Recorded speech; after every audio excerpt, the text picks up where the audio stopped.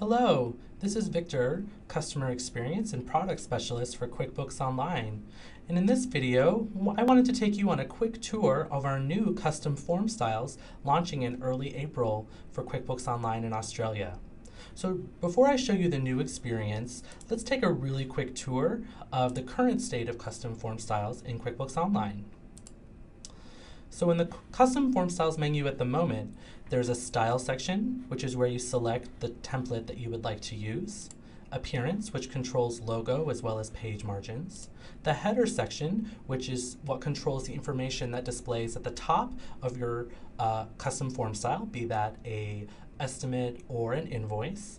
The Activity Table, which determines the data that shows in the middle of your sales form, and then the footer, which controls what is at the bottom. In the new custom form styles experience, the first thing you'll notice is that instead of the menu being along the left-hand side, we now have 4 designations at the top: Design, Content, Emails, and Payments. The Design tab is where we combined a lot of the look and feel aspects of the new custom form styles. Here you can select the template that you wish to use, make changes to your logo, including selecting the color of on your logo itself so that the colors on the invoice match. You can change the color to a different one if you would like, adjust your font, and adjust your margins. You'll notice that any changes that we make to the form style automatically change on the right-hand side. It's a live preview, and we think that this is really exciting. The Content section is formally where you would adjust the header, activity table, and footer areas of your sales form. Simply click on the portion of the sales form that you wish to adjust, and along the left-hand side, you'll see the same options in the current custom form styles. This is the activity table section. You can change the order by dragging and dropping the items, and you'll see again it changes in a live preview. In the footer, you'll see now where you can choose whether or not you want to control if your discount or deposit details will display, and then the message to customer section and the default footer.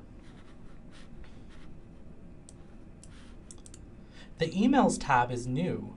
This allows you to see the email that is sent to customers when an invoice is emailed from QuickBooks Online. This is something that we've never been able to show inside QBO, so we're really excited that you can see what this looks like for when you send it to your customers. The invoice, quote, and sales receipt default messaging can all be changed here, as well as the content of the reminder email. Now in this new custom form styles, the one thing I will point out is that this is really meant to cover the content or the way that it looks. For particular settings related to the default CC or BCC or other additional settings that already exist, you'll need to continue to adjust that in company settings going forward.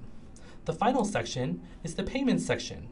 Here is where you can select if you would like to get paid with PayPal and go through that login flow, as well as see the electronic invoice that is displayed to a customer after they select the Pay Invoice button from the email that they receive.